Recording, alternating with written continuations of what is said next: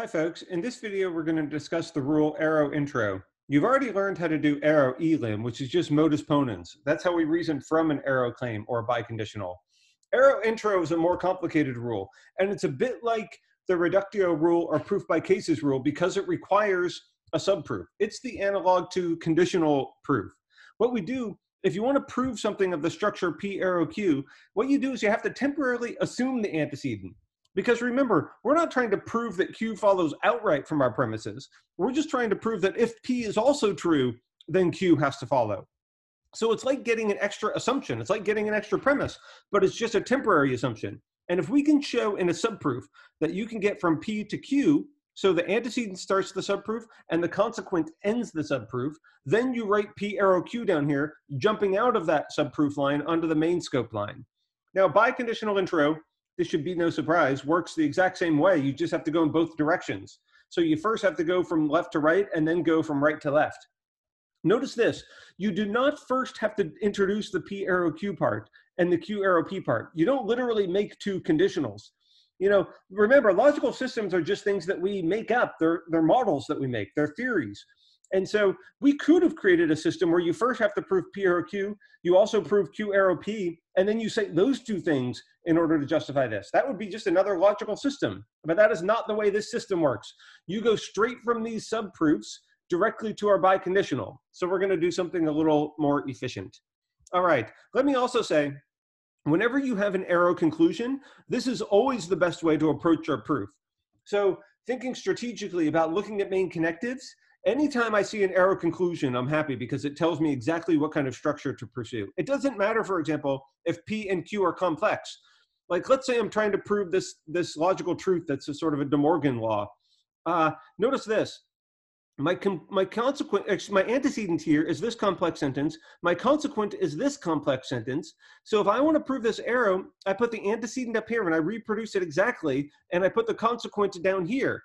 Now, you might be wondering, why did I keep these parentheses and why did I drop these? Because remember, you always drop outermost parentheses, but there are no outermost parentheses here. The negation is wide scope, so you can't just drop those parentheses. But notice here, these outermost parentheses are inessential, and it would be totally redundant to have them on here. And so that's why they got dropped, but the ones in my antecedent did not. Okay, let's see if you're following all this along. Let's do some practice. Pause your videos and see if you can complete this proof on a piece of paper. Don't worry if you've done this proof before. You need to practice this over and over again. Activate your minds, and then you're going to know the material really well. Okay, that was your chance to pause your videos.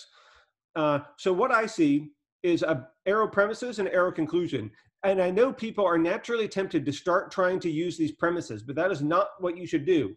Instead, I look at my conclusion. My arrow conclusion tells me what to do. I assume P first. And remember, it's not because I just wanted P up here. Maybe line 2 would have been line 1, and you might have thought to assume Q, but that would have done you no good. It's the fact that this P is in the antecedent of this is what tells me to assume P, not because P is in the antecedent of my premise. And what I know is if I can assume P and get to R, then I'm going to be in good shape. So what do I do next? Well, now that I've got P and I have P arrow Q, I can just do arrow elim or modus ponens on 1 and 3. And now I've got Q and Q arrow R, so of course I can just get R from arrow elim on those. So it's just a couple arrow elim proofs, and that sets me up to this line. What's my final justification? Well, you just cite arrow intro, and you cite the subproof that you started with. And I put the informal proof up here just so you see that there's such a close analog between how an informal proof of this would look and a formal proof. Okay, let's practice something a little bit more interesting. Here's a new one. So pause your videos and see if you can figure this out. What we're doing here is we're proving one direction of the contrapositive equivalence. Okay, that's your last chance to pause your videos. What do I do first? Notice, see, again, we have P arrow Q as a premise, but we don't start by assuming P. This really should convince you that what we're doing is we're looking at the antecedent of our conclusion. I assume not Q because of this thing. I don't assume P because of this thing. So once I assume not Q and I'm trying to get to not P, now you've got to reassess. This is a literal. This is a literal. And this, I can't make progress yet. You might think, okay, now I've got to assume P. And You're sort of right. Yes, we do have to assume P. But again, it's not because P is the antecedent of my arrow. That's coincidental. The reason is because I'm stuck and I need to do a reductio, and not P is my conclusion down here. So I'm actually assuming P on line 3. Again, not because it's in this thing, which is what I would love to have, so I can do arrow elim. It's because it's the opposite of this, and I'm doing a reductio. You see, if you assumed P originally just by looking at this, you might have no idea how to get out of that subproof. But if I'm looking at this and I see that I'm doing a reductio, I know exactly how to get out of this subproof. Okay, now, once you get P, of course, once you've earned the right to P because you found it the correct way, now you need to just realize that you can do modus ponens on lines 1 and 3. And then, of course, 2 and 4 give me my contradiction. So there's the rest of the justifications, just filling in the details that we already knew were coming. Okay, let's do one more. We haven't done a biconditional yet, so let's do a biconditional intro. Of course, this is sort of going in both directions of the contrapositive equivalence. So this should be familiar from the proof that we just did before. Here's a good check. If you didn't get that proof originally, then you really need to pause your videos now and make sure you can do this in both directions. If you cannot do that without pausing your videos, then you have not been paying attention enough and reviewing the problems enough. And this is really absolutely essential bedrock knowledge that you should be able to prove this thing with a piece of paper with absolutely no notes right off the top of your heads. Okay, that was your last chance to pause the videos. Notice we have no premises. I'm not even assigning a number to this because we don't need any premises. This is a tautology. So what I first do is I'm going to go left to right. That means I need to assume the P arrow Q, and my goal of that subproof is not Q arrow, not P. Notice this keeps going because this is actually only half the proof.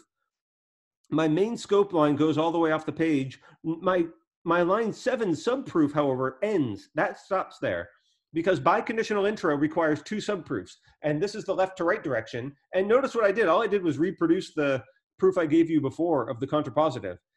And then we need to go in the other direction. So that's assuming not Q arrow, not P, and what I need to get to is P arrow Q, and we do that on line 14. How, of course, do I get to P arrow Q? Remember, I assume the antecedent, which in this case is P. So line 9, I assume P on line 9 because I'm looking at my goal is line 14.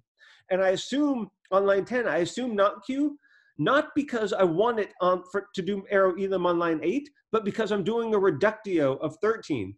Because I know once I see on line 14, I need P arrow Q, then I assume P and I try to get to Q. I sort of pencil this in, and that tells me to do a reductio on not Q.